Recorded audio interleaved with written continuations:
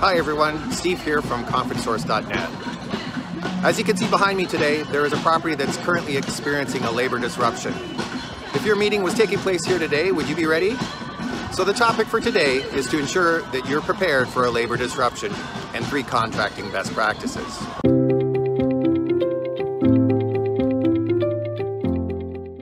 So the first thing that is needed is a contract that speaks to the remedies of a labor disruption. Many times this is included as part of the force majeure clause. But the force majeure doesn't really speak to the remedies should something go wrong.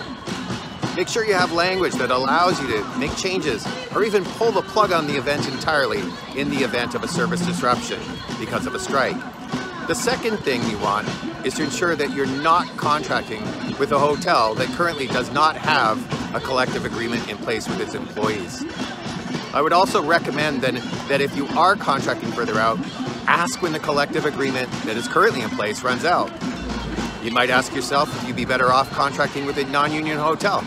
I don't know, I'm not sure that's a reasonable fix, by trying to avoid a unionized property in today's market, but it's something you might want to consider.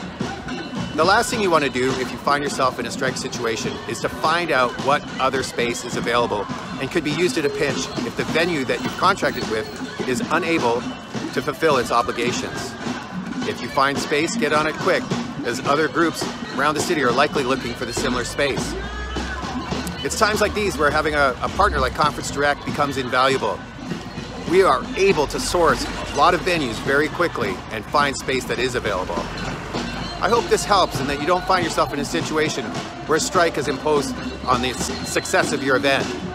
We all want to ensure that employees are treated fairly and those delivering our conferences are treated with mutual respect from our delegates and their employers. It's unfortunate that employees seemingly need to strike in the hospitality industry. As always, if you'd like to talk about this topic, please reach out to Leanne and I, and while we don't offer legal advice, we can give you a first-hand account of what to expect behind the picket line. Thanks for watching. Look forward to speaking with you soon.